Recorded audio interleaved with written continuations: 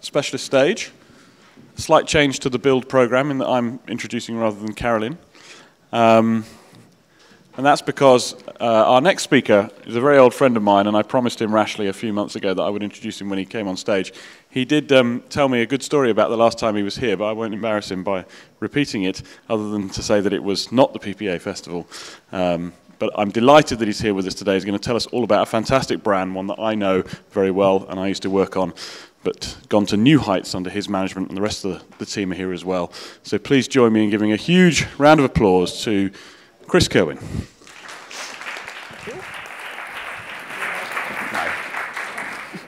Thank you, James. So I'm Chris Kerwin. I'm Publishing Director at BBC Worldwide. And today I'm going to talk about the Good Food brand, the BBC Good Food brand, which has the highest reach of any magazine brand in the UK, measured across print and digital, according to the NRS. I'm going to keep things pretty simple. I'm going to do three things. I'm going to tell you where we are now, I'm going to tell you how we got there, and I'm going to tell you where we're going next. And I'm going to do all of that with the really stretched metaphor of an Eton Mess cheesecake. If you make it through to the end, I have Eton Mess cheesecakes for all of you. We've actually made 300, so you'll probably have about 8 each. Thought the audience might be a bit bigger. Anyway, firstly, for our international colleagues, I need to describe what an Eton Mess is. There's the recipe there, traditional English dessert comprised of whipped cream, broken meringue, and strawberries. But where did the name come from? This is Eton, an old public school where these two posh boys went. And a mess is something that's scruffy, untidy, and unkempt, much like this chap here. I was going to make a joke about what a mess these two guys had got the country into, but because I work for the BBC, I have to be impartial, so I'm afraid I can't make that joke. So, where is BBC Good Food today, 28 years after first launching as a magazine?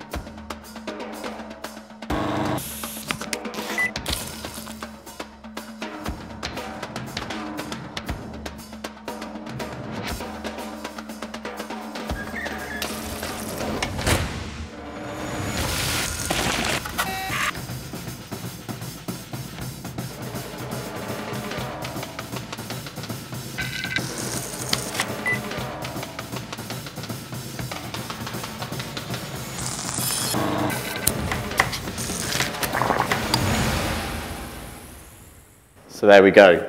In summary, we have the #1 paid food magazine in the market, the #1 food website in the UK, and the #1 live food events business. In all, we make revenues about £25 million a year, and we've been in growth at revenue and profit for the last 4 years.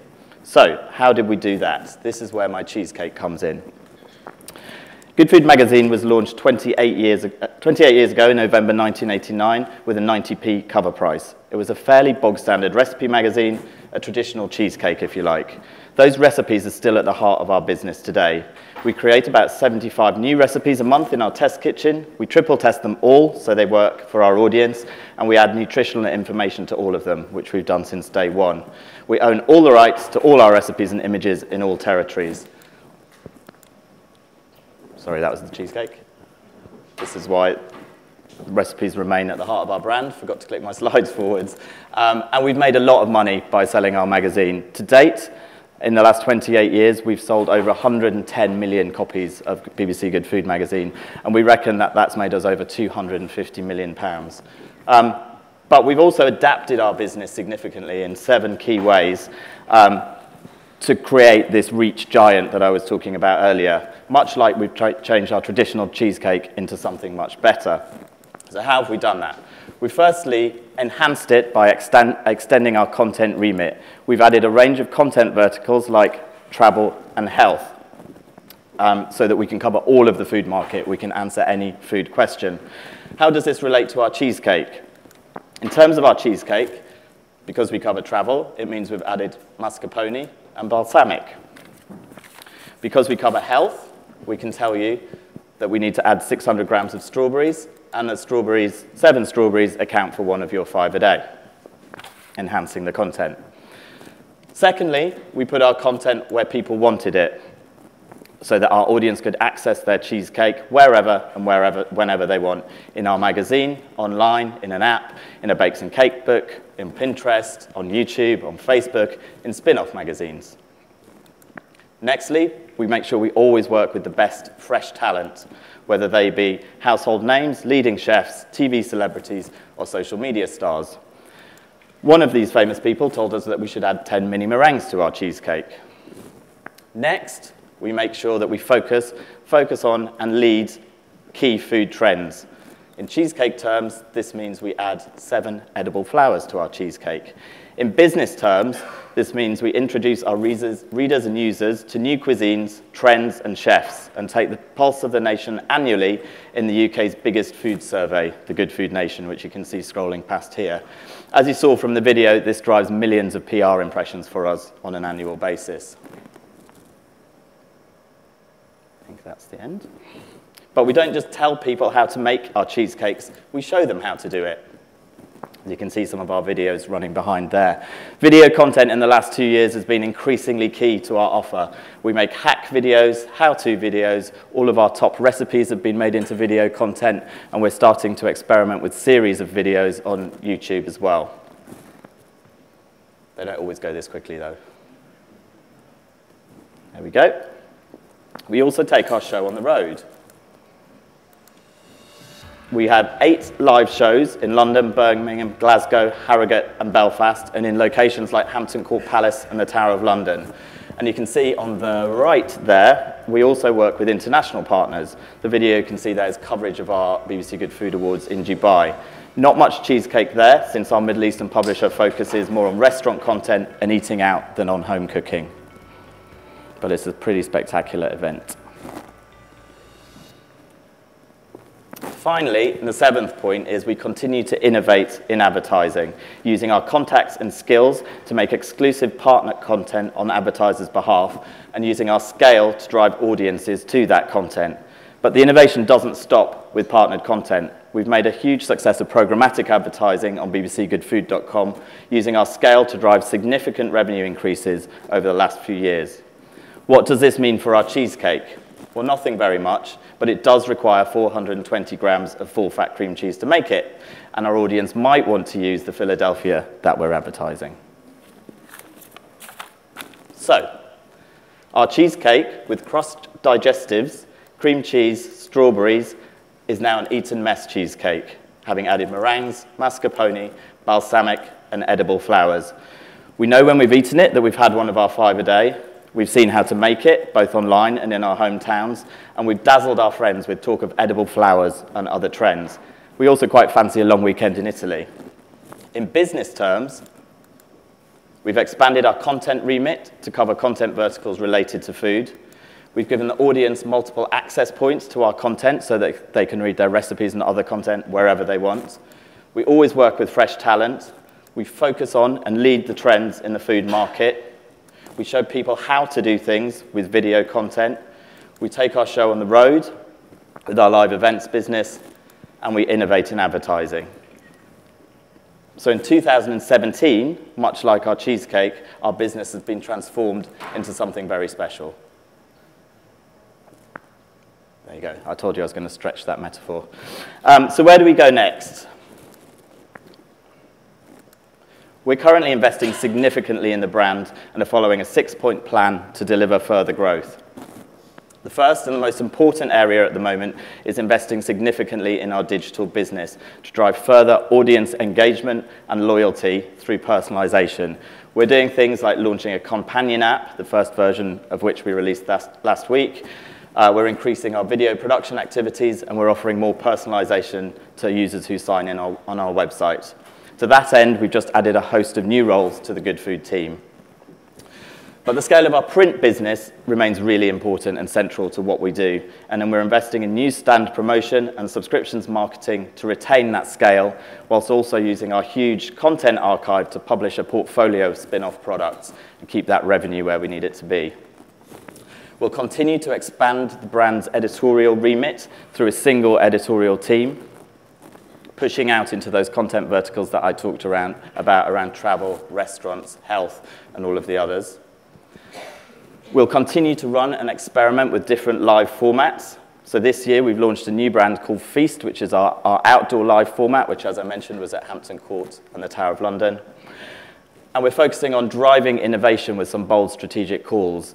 Across the next 6 months, we're going to look at driving transactional revenues from our website, so selling cookware, selling holidays, and we're also doing some work on the connected home, which I'll tell you about in a minute.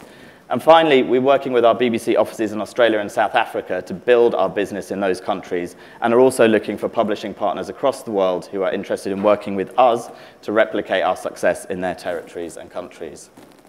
So, last couple of slides are about the connected home that I wanted to mention. We're very excited by this. By the end of October, we'll have built a prototype voice app that links our recipe database with connected products in the kitchen, such as a Samsung fridge. This means that our audience will be able to ask us what they can make for dinner based on the ingredients we know are in their fridge. In this example, the fridge has eggs, strawberries, and cream cheese, so our app will be able to tell you what ingredients you need to pick up or have delivered to make that famous Eat and Mess cheesecake. So that's it from me. There's loads of cheesecakes being set up just outside the back door there. If you have any questions, I'm sure James will take them. Thank you.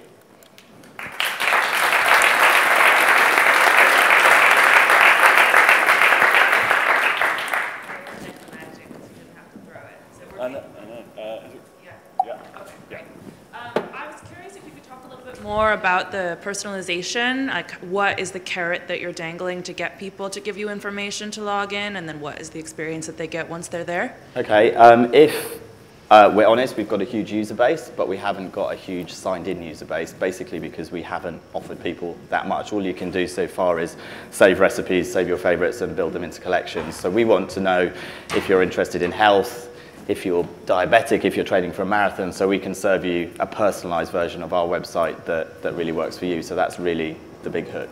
Got it.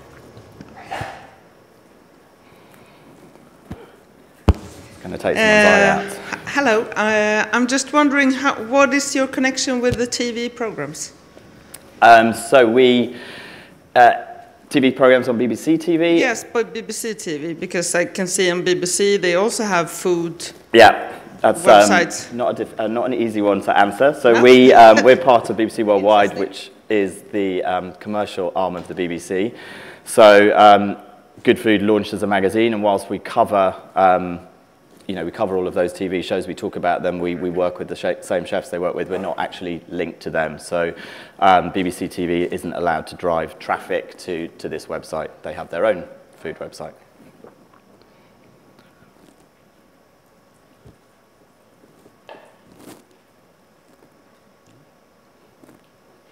Is that it? That's it. Thank you. Please do eat some cheesecake.